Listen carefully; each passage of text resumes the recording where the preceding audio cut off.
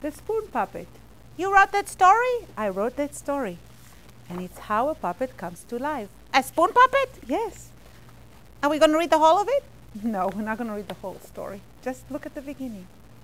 Once there was a little girl, like me. She loved to use her mind. She had plenty of imagination. Oh, I like that already. Yes. What happened? Well, one day she was watching her mother in the kitchen. Oh, I do that all the time when she washes dishes. Wait, listen. Okay. That day, her mother threw a wooden spoon into the trash. Uh-oh. I can know where it's going. I think I know. Where do you think it's going? The little girl had an idea. That's what I said. The little girl had an idea. May I have that spoon? She asked her mother.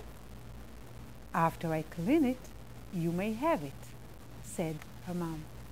What happens? Well, the little girl was happy.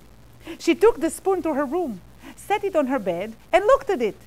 She thought she heard a voice. She thought she heard a shy voice. I want to see.